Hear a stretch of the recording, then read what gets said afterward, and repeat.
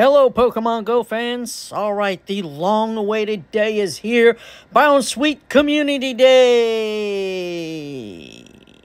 Yeah, I know it's not all exciting, but it is a brand new shiny to the game. And Serena, the second stage evolution, gets a brand new, what we're going to consider a legacy move after this Community Day is over. The other exciting news we have about this is that there's quarter egg distance. Quarter hatch is what I meant to say. Good God.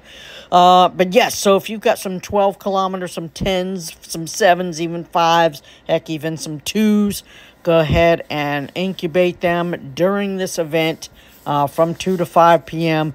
and hatch those out. Good, good luck on those Charcadets or maybe the Sandile. He's got a shiny out there. It's another one. They kind of released it and poof, there it is. And it's like no rah-rah about it or anything like that. So I still need that Sandile, but I think I have a whole bunch of 12-kilometer eggs that I need to burn through first. So, yep, so I'll be out there walking around work.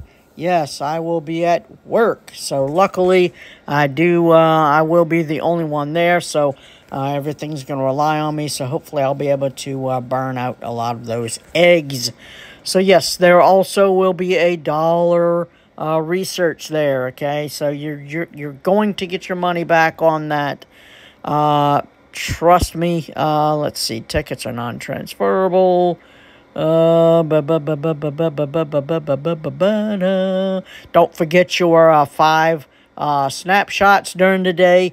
You can get the shinies from the snapshots.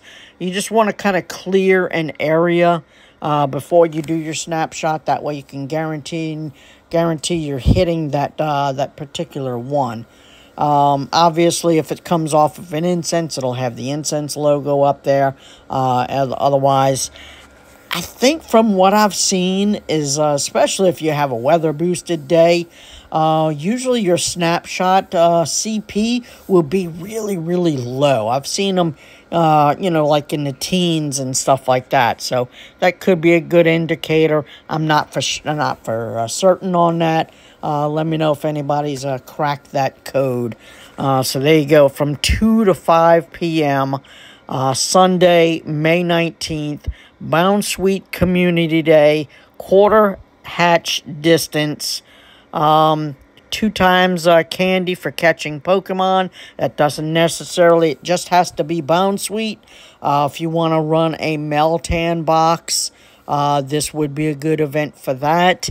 Or any legendaries that you may see out there. It could be a good raid day for that.